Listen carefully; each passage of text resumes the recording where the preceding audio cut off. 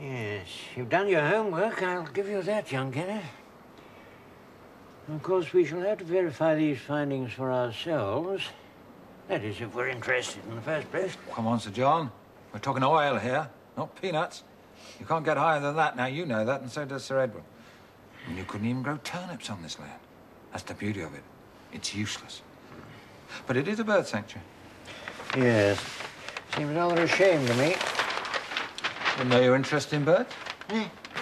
Oh, yes, I was always keen on ornithology. Well, now, what about this land, Kenneth? You now own it, is that right? I've paid Graham Cousins the deposit. The land is mine.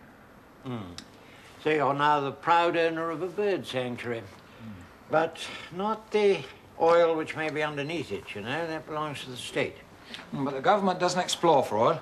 It grants licenses for that to private enterprise. Yes, but licenses are not granted to everybody, you know. No, we'll bring an oil company in.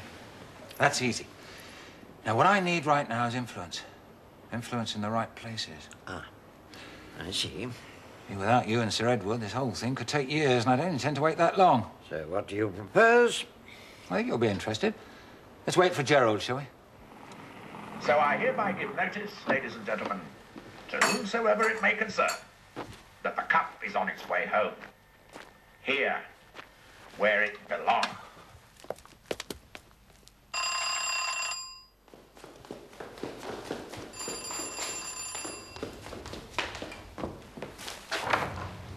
Avril, come in.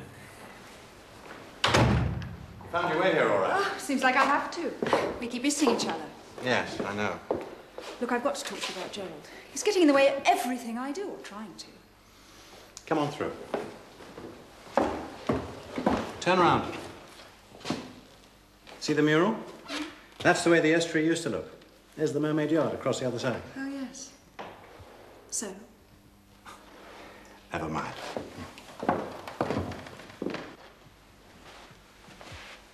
Do you like a drink? No, thank you, Charles. Well, how about some tea? Nobody here, but I think I can work the kitchen. No, really. I just want you to listen to what I have to say. Gerald is driving. Gerald is running the business. All right? Come on.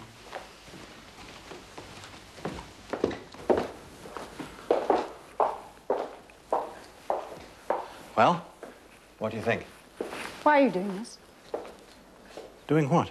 Hiding yourself away in this beautiful mausoleum. Hiding? I'm not hiding. Avril, I told you about this house on the plane. I am here any time you want to come and find me. Stop it, Charles. You know what I mean. And don't you know what I'm doing here in this house? Look, take a look out there. Very nice. Charles, what's happened to you? You've let go. No, you're the one who's letting go. What? You're not giving us any time. How can I? Someone's got to run the business. That's Gerald. Gerald's wrecking it. Well, let him. There are more important things than business. You're completely impossible. I've got to hand it to you, young Kenneth. What do you want? Cousins has agreed to sell the estate to me for £3 million. I've already paid him $300,000, the usual 10% deposit. And the usual terms? Oh, yes, balance due at the end of the month, otherwise the deposit is forfeited. So we each go a third? In a manner of speaking, yes. You pay me £100,000 each. That'll commit us all equally to the purchase. And at the end of the month? Cousins gets the balance due, and you pay me £3 million each. What? Well, that's just part of the action. Yes, hello. He thinks he's got us by the short and curlies. Yeah, I know. Well, what do you think, Gerald? I'll Is be it right worth a back. try? Okay, bye. Well, if there's oil there.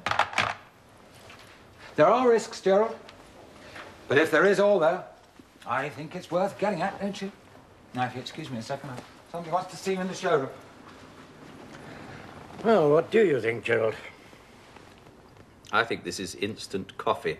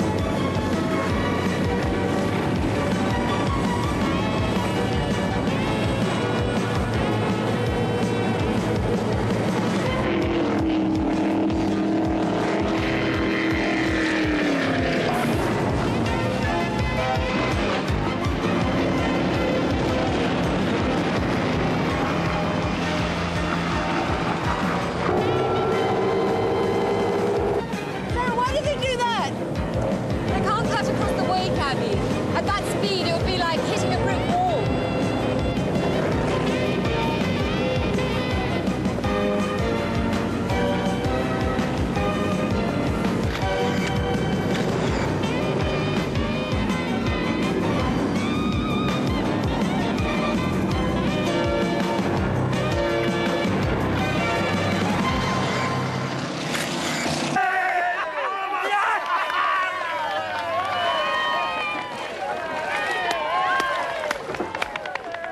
Too bad, Leo.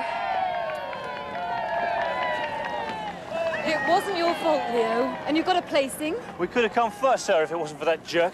Leave it, Leo. He raced well. Congratulations! Bloody hell! Leo. Michael Hanley. Well, who else do you think it was? Tom, I think that went rather well. Have they shown you around? Oh, yes. Sir Edward, I'd like to discuss Ian's proposal for the wing keel. I understand you're not entirely convinced, but, well, I am. My dear Tom, that's why I employed people like you. Do you think Cartwright knows what he's doing? Oh, without a doubt. He's one of the best there is. And you've thoroughly examined his ideas? Yes. Good.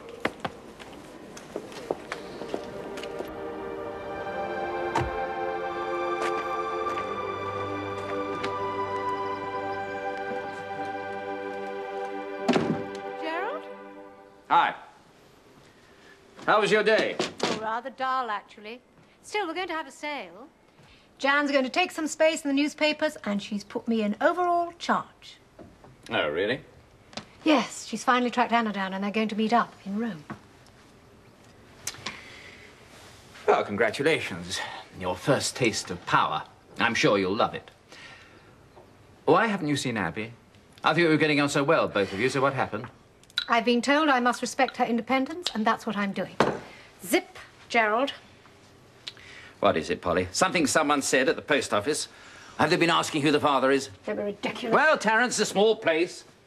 People gossip. Have you any idea what it's like to be working in the boutique when your friends come in and you can see from their faces that they know? I don't give a damn about the boutique. You're not going to turn Abby into your social cross.